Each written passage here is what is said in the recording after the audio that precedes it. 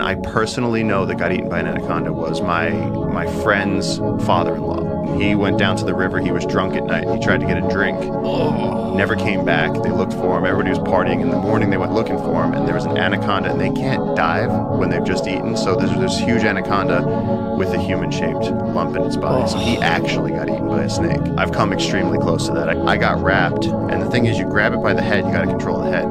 And then it wraps my shoulders, and now my collarbone, my shoulders are coming closer together as the snake's coils are coming in. It's like a 300-pound snake. Huge snake. We're talking like thicker than a basketball, like dinner plate size all the way down. This thing's wrapped me. I'm losing oxygen. I'm trying to scream for my friends, and nothing's coming out. And so these guys are running in just as my collarbones are about to crack. They grab the tail, and the only way to unwrap it is to grab the tail. I still had the head, but I was completely out of control. If they didn't show up, that snake would have crushed every bone in my body and then gone back in the water.